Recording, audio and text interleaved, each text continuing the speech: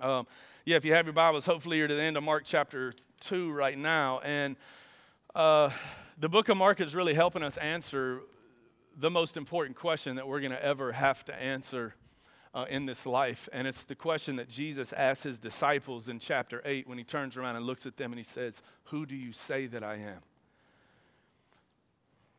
And by extension, Grace Bible, that's the question to you too.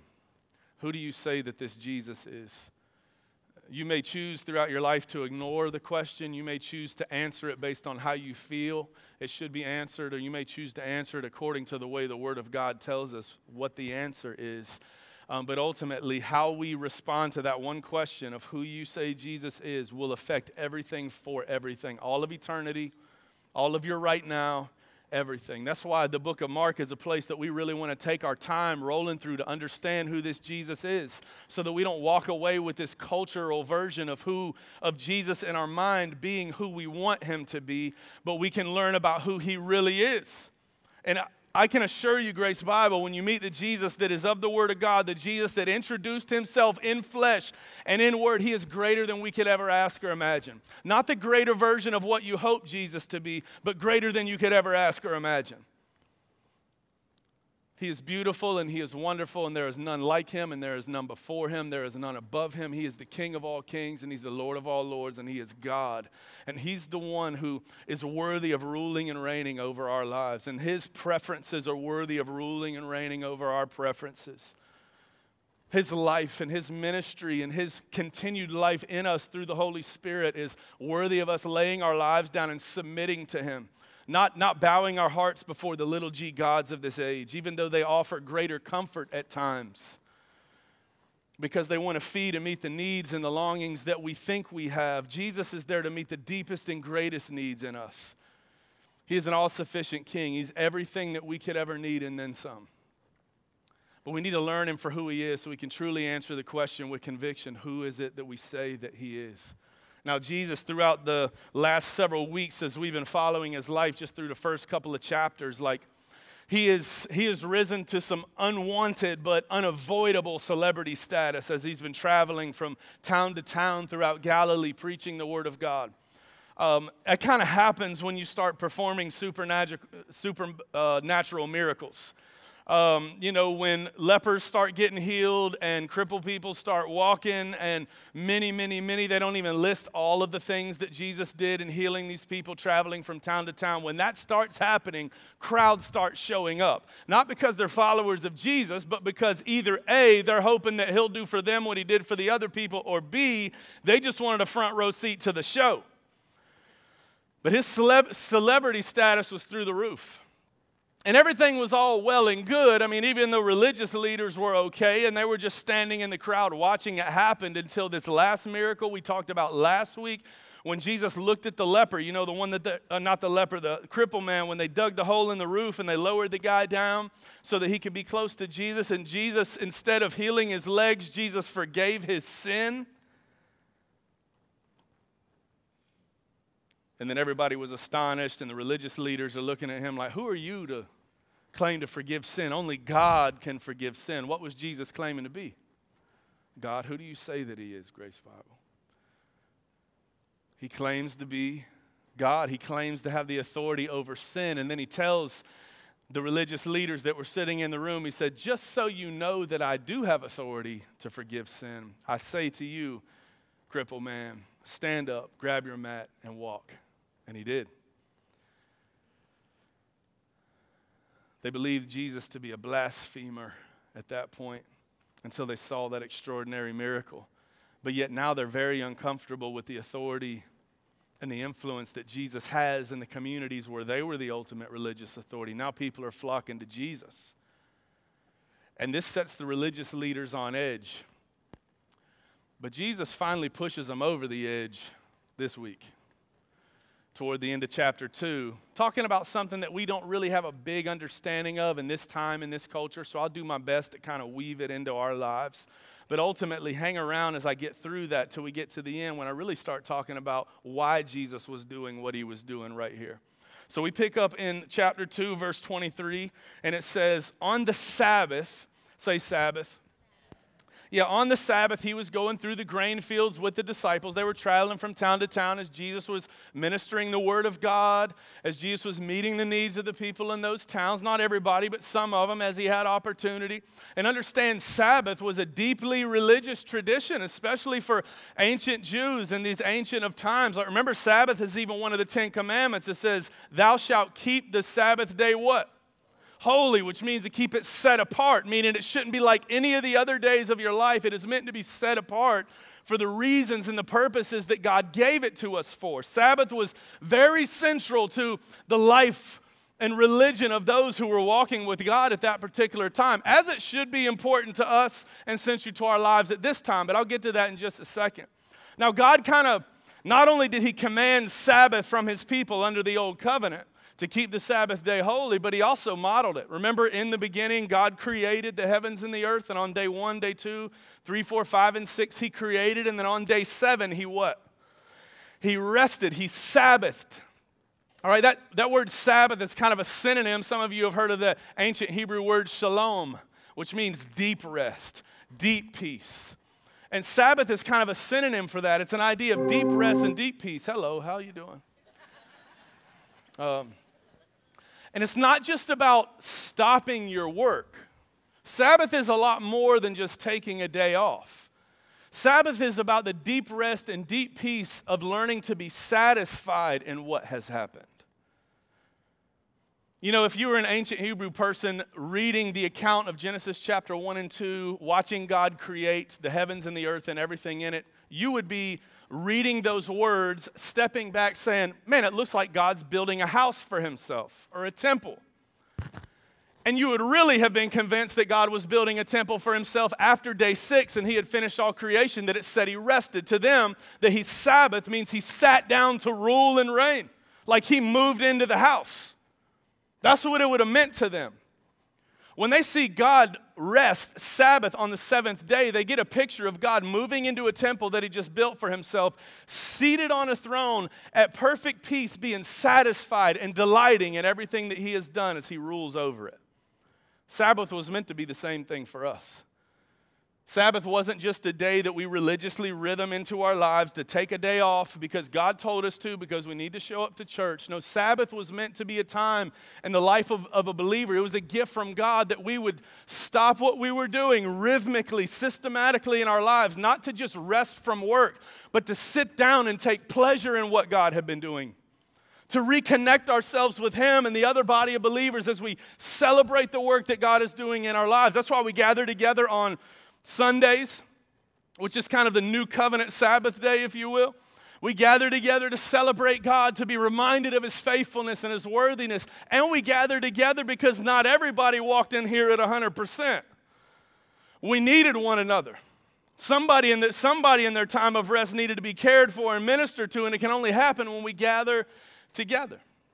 And so even though it's not a new covenant requirement, it is also it's a principle of God that predates even the old covenant, because God modeled for us Sabbath rest to take pleasure in what he's been doing. Which brings up the question, just on an aside, not that it really matters. I have people ask me from time to time, why is it that most Christians now gather together on Sundays instead of Saturdays? Because Saturday was the Sabbath day, and there are some groups that claim to be a part of the Christian family that still gather together on Saturdays. Why is that? Why do we get together on Sundays? And my explanation for that is just very simple. Like we have been invited into a relationship with God through the Savior Jesus, who came and lived a life that none of us could live, died a death that we all deserve, and on Sunday morning rose again to defeat all of our greatest enemies, sin, Satan, and death itself. And so we gather together on Sundays as a resurrected people to celebrate the resurrection of our King. What better day to do it? You know what I'm saying? Every Sunday we gather together to look back over our shoulder and be reminded of his goodness and his power and his authority. To be reminded for those that are in need this morning that he is still a resurrected King in those hardships you're dealing with. Those of you that came in celebrating, to be reminded he's the one that caused the things worthy of celebrating. This is the resurrected King at work in our lives still today through the power of his Holy Spirit. And so on the Sabbath day, though, back in their day, under the old covenant, they were going through the grain fields, traveling from town to town. And as they made their way, his disciples began to pluck the heads of grain. They needed a snack. That's all that means. They were walking, they got hungry, and so they just started popping off the heads of the grain and just chewing on it while they were walking along the way. But because the Pharisees were watching Jesus like a hawk now and they didn't like him, they started saying to him, look at what they are doing this thing that is not lawful on the Sabbath. See, the problem here is, Grace Bible, listen, it was lawful while you were traveling to pluck heads of grain to have a snack on the Sabbath. Deuteronomy 23 taught us that. But the reality is, like every other good thing God gave us, religious people got their fingers into it and started creating all these man-made laws around it that they even forgot what the original law was. You ever been a part of that before? Man, church people, we love to make up rules. And we love to make you feel bad about yourself. Because if you don't feel bad enough about what you've done, we like to help. It's part of what we do. Man, they were doing it then, we do it now. It's messed up. These religious people had created so many rules around the law of God that they started to believe their own rules preceded and exceeded the law of God, and they were wrong. As we often are. As we always are when we meddle in the good things of God. See, God gave them Sabbaths as a good thing to refresh them, to restore them, to invite them to remind. It's too easy to get busy with work, ain't it, and life? We just kind of forget the importance of Sabbath rest. I'm not just talking about taking a day off. I'm talking about Sabbath rest where we recommune with God, we recommune with the body of believers, where we sit back and enjoy just the work that God is doing, like true, pleasurable, shalom, Sabbath rest. Well, God knew that. That's why he gave it to us as a rhythm. That's why he made it a law. It's for our good. Not just to have one more rule to follow, but the Pharisees started creating rules around it. And Jesus' response, while he could have just quoted Deuteronomy 23 to tell them they were wrong, he actually reaches back into history and he reminds them of a story that happened in the life of David, because Jesus wasn't just trying to teach on Sabbath. Matter of fact, he's not teaching on Sabbath at all. Sabbath is just the object lesson. He's really talking about religion as a whole, and this is how he addresses it. This is going to make no sense to most of us, so I'm going to try to weave it. I'm going to make sense of it, and then we'll step back and look at the principle. Jesus grabs hold of this deeply Hebrew moment in the life of King David, and he said to them, have you ever read, verse 25, what David did when he was in need and he was hungry?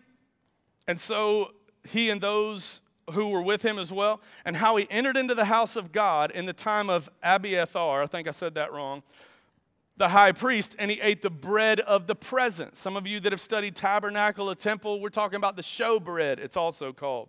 The bread of the presence, they ate it, which is not lawful for anyone but priests to eat. And also he gave it to those who were with them.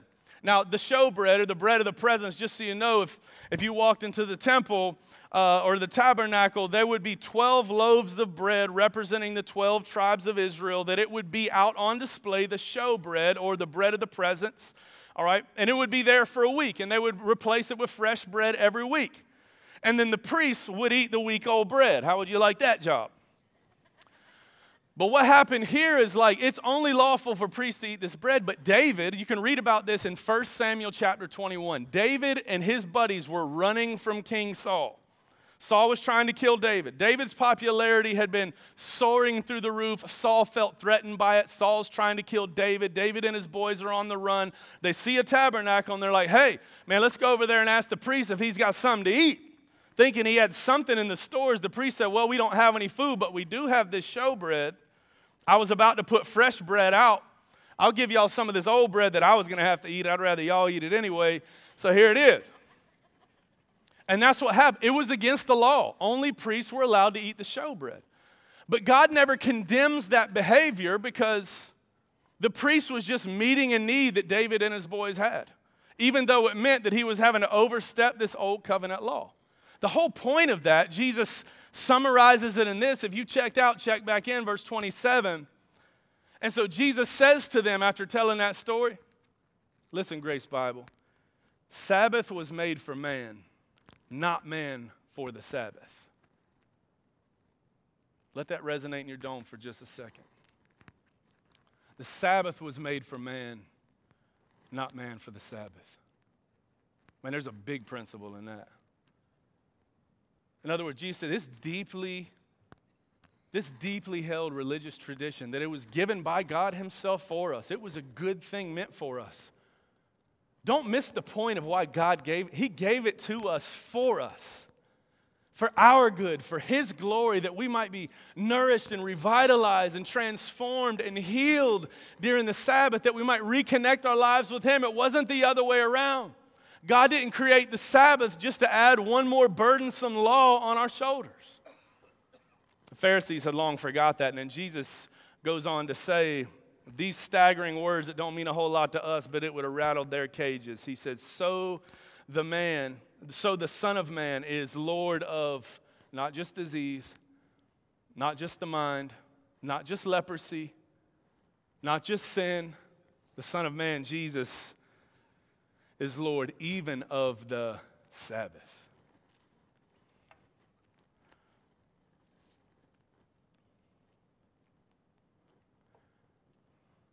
I mentioned before, Jesus wasn't just pushing back on Sabbath rest, on the design of Sabbath. Jesus was pushing back on religion itself. Now the Pharisees were really watching like a hawk, because what Jesus just told us right here is that he's not just somebody who showed up trying to create religious reform. He just said right here, he's the Lord of the Sabbath. He just declared, I'm not here for religious reform. I'm here to put religion to death and replace it with myself. Religion was all they knew. The most spiritual people that they knew were deeply religious people. Those things kind of went hand in hand. And here Jesus is plucking heads of grain on the Sabbath. Here it is in this next section. A man shows up in chapter 3. Jesus enters the synagogue again with his disciples, and he sees this guy with a withered hand. And so the religious people, they're now watching Jesus like a hawk to see whether or not he was going to heal the guy on the Sabbath, so that they might accuse him again. And he said to the man with the withered hand, come here. And then he turned to them, the religious people, and said to them, the Pharisees, now let me just ask y'all before I do this, is it lawful on the Sabbath to do good or to do harm, to save a life or to kill? But they were very, very, very silent. And he looked around at them with anger, say anger, grieved why was he so mad? At the hardness of their heart, and said to the man, stretch out your hand. And he stretched it out, and his hand was restored. And the Pharisees went out and immediately held counsel with the Herodians, the followers of King Herod, held counsel against him and tried to start planning on how to destroy or how to kill Jesus. This is when it all started right here. Because Jesus said, I'm not just coming in to reform religion, I'm here to put it to death and replace it with myself. Religion had taken people off the rails, so they were missing God. They didn't know who God was. They just knew what the rules were. And there was this assumption, this illusion that whoever followed the rules best knew God the best. Those things are mutually exclusive. Oh, and not just for them then, but for us now. You know, things had gone so off the rails. God had given them a law that was meant to be followed as a part of the old covenant, a law that helped protect them and meet their needs and nourish their relationship with him and other people. That's what the whole 10 Commandments even is all about. The first 5 are about you and God, and the other 5 are about you and everybody else in your life. And every law after that, that was the purpose. Nourishing your relationship with God, nourishing your relationship with other people. But just like men like to do when God gives us something good and we start meddling in it, we start building fences of extra rules and regulations around it, trying to protect people into doing the right thing. But what happens is when you build fences around fruit doesn't get a chance to grow. They were missing the whole point. You know, they had so many laws of what you could not do on the Sabbath, 39 of them very specific laws of what you could not do on the Sabbath. One law is easy and understandable. Okay, you don't go harvest grain for the purpose of profit. You don't go to work on the Sabbath day. We kind of get that idea. That day was meant to be holy and set apart for the purpose of worshiping the Lord, taking pleasure in what He has done. But there was also a whole bunch of other rules that were, well, let me give you an example. Today in this humid place, this peninsula of land that we live on called Florida, you're going to walk outside this door, and if you truly wanted to honor the laws of the Sabbath, one of the laws you have to maintain is that if a gnat lands on your face, and I do mean a gnat lands on your face, to honor the Sabbath according to the traditions of men here, you could not swat at the gnat. That's work. You could only remove it. I use this example from time to time because it's just so heinous, you know what I'm saying? You can't swat at the gnat. The only way for you to honor the Sabbath and remove the gnat is you have to do it with your thumb and your index finger. Good luck, sucker. That's going to be a lot of work. You see how off the rails we get when we start creating rules around the things of God? Sabbath was meant for our rest and our revitalization and to nourish our love with the Lord. And now we're like making people remove gnats with their index finger and their thumb. Have you lost it? We always do. We always create extra rules and extra laws. That's religion. That's why Jesus was so angry when He looked at the Pharisees when He's about to heal this man's withered hand. I asked you, why was He so angry? Tim Keller put it like this. Jesus was so angry about these religious leaders after He had just said that the Sabbath was made for man, not man for the Sabbath, because the Sabbath is about restoring the diminished. It's about replenishing the drained. It's about repairing the broken. To heal a man's shriveled hand is to do exactly what the Sabbath was all about. The hearts of the religious leaders are as shriveled as the man's hand. They're insecure and anxious about the regulations. They're tribal, judgmental, and self-obsessed instead of caring about the man. Why? One word: religion. This whole section of Scripture, the end of 2 and 3, really has very little to do about the Sabbath and everything to do about Jesus bringing religion to an end and replacing it with Himself, a relationship with God.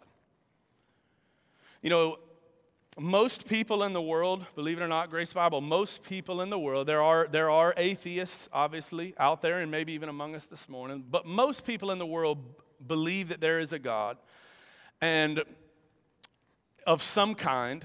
And most people also believe that the way that you best associate with that God, whichever God it is that these people believe in, the way that we best associate with Him and identify with Him is through good behavior of some kind, some sort of performance or good behavior. That's every religion in the world, all right? Now, as we look at kind of the grand scope of religion itself around the world, every religion in the world except for one falls into one of 3 categories, all right? Category number 1, all right, in no particular order, many of the religions of the world are nationalistic, all right? Nationalistic means that you get to God by becoming one of us. You get to God by becoming one of us. You take on kind of our identity, our markers, our way of looking at things around the world. And once you take on our identity, then you are made right with God by becoming one of us. We see a lot of nationalism kind of pop out around political times because we hear people, kind of representing their political party saying, well, if you're really a Christian, then you would vote this way. That's nationalistic. It's like, if you become one of us, then you're right with God. And they kind of boil it down to those constructs, all right? There's also spiritualistic. Many religions in the world fall into a spiritualistic category. And it's the idea that you get to God by going through certain transformations of your consciousness, all right? Many religions in the world believe in this. It's just kind of this elevations of consciousness and understanding. We see it in the Christian world in ways of, folks will say, well, you're not really a Christian if you don't worship this certain way. Or you're not really a Christian if you haven't received this certain spiritual gift yet. That's spiritual, all right, spiritualistic religion. Last but not least, some of you guys are probably familiar with this, being in the Bible Belt Southeast. Many of the religions in the world would also potentially fall into legalistic religion. You get to God by following a certain code of conduct. You kind of understand that. certain behavior pattern that you have to adopt into your life if you're going to follow God. Now, my question for us this morning is which one of these does Christianity fall into? The true gospel, all right? I know I gave some examples of stuff, but which one of these does Jesus-endorsed gospel Christianity fall into, or which ones of these does Jesus-endorsed gospel Christianity fall into? Nationalistic, spiritualistic, legalistic? None of them. None of them. What's interesting, though, is I could rattle off example after example of how in Christianity and I could talk about nationalistic things that we believe, and I could talk about spiritualistic things we believe, and I could talk about legalistic things that we believe, but the reality of it is Jesus-endorsed gospel Christianity doesn't fit into any of those categories at all. It's actually the opposite. It's the one religion in the world that is nothing like the rest of them. Every one of those religions has the same logic. If I perform, if I obey, then I am accepted, right? Many of us have seen Christianity that way. Christianity is the opposite of that. As a matter of fact, Romans 5:8 says, God proved his love for us in this, that while we were yet sinners, while we were still in our sin, Christ died for us. Every religion in the world says, if I perform, if I obey, then I am accepted. But just in that one passage, and I'll give you another one here in a second, the one true God says the opposite. He says, even though you didn't perform, and even though you didn't obey, I still came to make a way for you. Every religion in the world sees God as a ladder to climb to be able to ascend to his favor. There's things that you have to do in order to get to the level that he's called you to if you want the favor of God in your life, if you want to be his. Every religion in the world, you have to climb the ladder to get to God. But gospel Christianity, God walked down the ladder to get to us. You see the difference? While we were yet sinners, Christ died for us. God did it to prove his love for us. Every religion in the world is working to earn the favor of God. Gospel Christianity, what Jesus endorsed and taught, is that those who believe in him get to work from the favor of God. This is, just so you know, I'm not just coming up with this stuff. Here's one of the many passages of Scripture that talk about it. One of my favorites, this page in my Bible is worn out. Ephesians chapter 2, verse 8 through 10. Listen, Grace Bible, for it is by grace that you have been saved. For those of you that believe in Jesus Christ and Lord is Lord and King, who've been forgiven of your sins, who've been invited into the family of God, who have heaven as your eternal promise to be with him once and for all, forever. It says it was by grace that you got that salvation. Through faith. And this is not of your own doing, by the way. Let me clear that up for you. The grace of God was not of your own doing, and the faith that you had in the grace of God was not of your own doing either, just to double it up on you. Just a double stuff Oreo right here. You couldn't conjure up the faith on your own. Romans 8 specifically and other places in the Scripture speak of faith itself even as a gift from God. You want to talk about God being madly in love with you? It was through his grace that you even had the option of getting saved, and it was him giving you the faith so that you would run after him. He's crazy about you. He longs to be in relationship with you. This isn't you trying to figure out a way to get to him. This is him pulling out all the stops to get to you. All the stops. There was no distance he wouldn't travel. No place too far, no place too dark, no sinner too wretched that Jesus wouldn't get off the throne of heaven to run hard and fast after us, that we might know that he is the one true King. It's by grace you have been saved through faith, and this is not of your own doing. It's a gift from God. It's not as a result of works, so that no one may boast. No one can boast in receiving the grace of God because you did nothing to get it. No one can boast in having a greater faith than somebody else because you did nothing to earn it. You merely stepped into the batter's box. He delivered the pitch and he hit it. Some of y'all didn't catch that. That was a baseball analogy for some of y'all. For we are his workmanship created in Christ Jesus for good works, which God prepared beforehand that we should walk in them. Which answers the question, well, Dustin, aren't we supposed to obey the word of God too? Aren't we supposed to obey God and walk faithfully with him? Yes, yes, yes. But it's the opposite of everything that I was ever taught in my life. I heard my pastor preach over and over again, there's freedom in Christ Jesus. And I was sitting out there as a teenage kid saying, no, there's not. Like, I want Jesus. I want his forgiveness. I want to honor him with my life. But in order to be able to walk that tightrope, there's nothing free about it. Because it's rules after rules after rules and regulations, and it's like suffocating to be a Christian. I misunderstood the gospel, and maybe he did too. The reality of it is, we see there in Ephesians chapter 2, amongst many other places in the scripture, the Christian gospel, the word of God, doesn't say that we work so that we may be accepted by God, but it says because we have been accepted, therefore we work, therefore we obey. You know why? Because you can't help yourself. If you have accepted and realized the real grace of Jesus Christ and his real love for you, you cannot help but want to honor him with your life. There's no room for religion or regulation because you just don't care about that. You've been so loved and so transformed by the King of glory that you just long to honor him with your life. You long to obey his word. You long to walk with him. You're not doing it out of obligation. You're doing it because of motivation. You've been just, man, you can't help yourself. You long for it. You don't do it perfectly all the time, but we don't work for the grace and acceptance of God. That's religion. We get to work from the grace and acceptance of God. That's the gospel. Religion is obligation. The gospel is motivation. This is what Jesus is getting at here.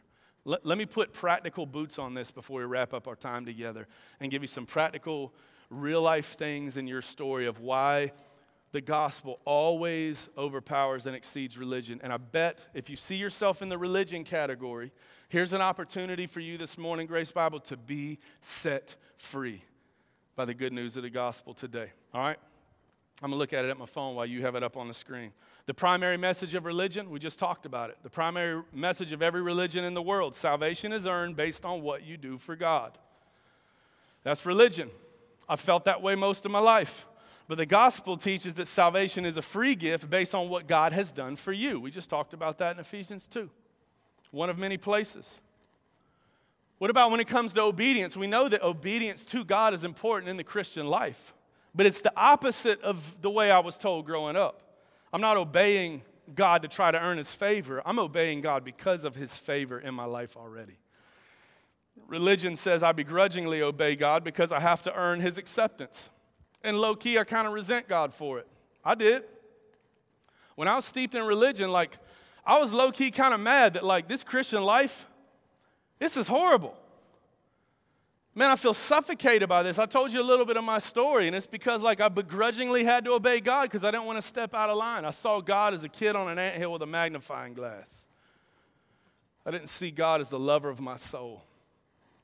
Because the gospel teaches that I gladly obey God because I have freely received his acceptance and I delight in honoring God. Man, I want to do it, honestly.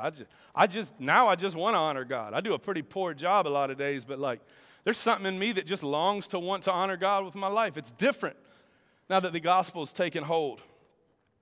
What about your relationship to God? Now, religion, I bet somebody came in here this morning and falls in this category. I'm always uncertain about my right standing before God. I don't know if I'm good with him or not good with him, because I never know if I've done enough to please God.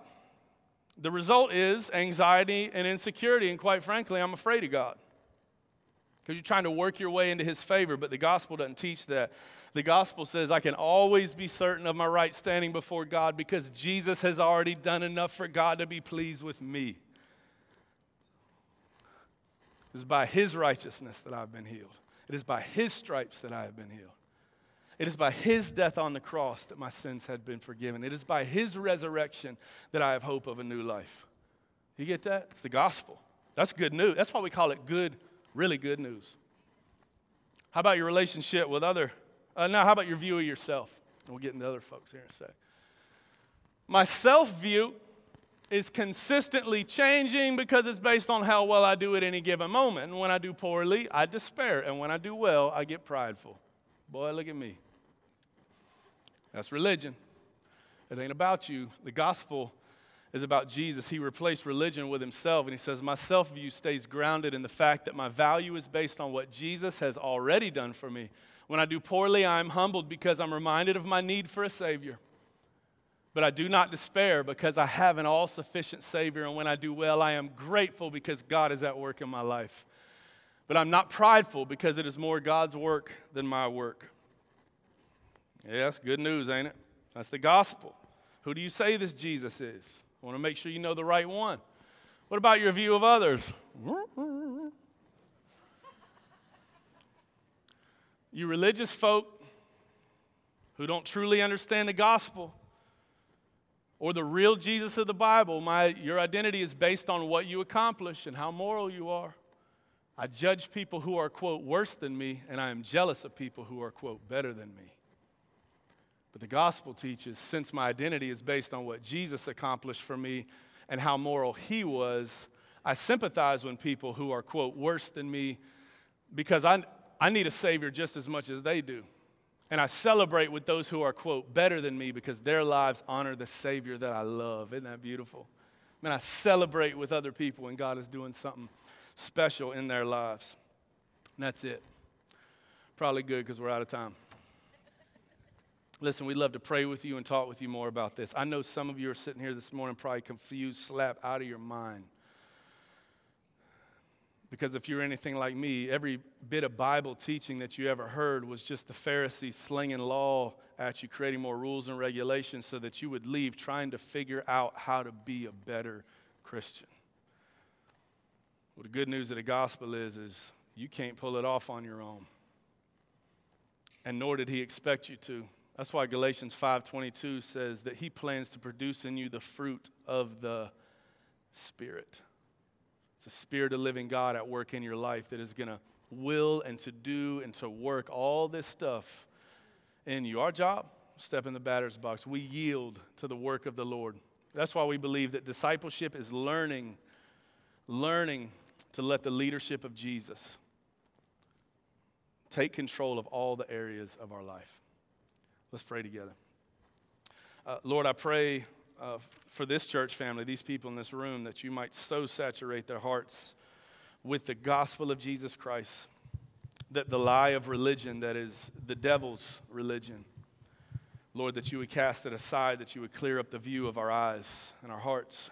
Lord, that we would see clearly the work of Jesus, that it might motivate us, as Ephesians 2:10 says, that because of our salvation, we work and we serve and we obey and we do it because we delight in it. And there's nothing that we would rather do than honor you with our lives. In Jesus' name we pray, amen.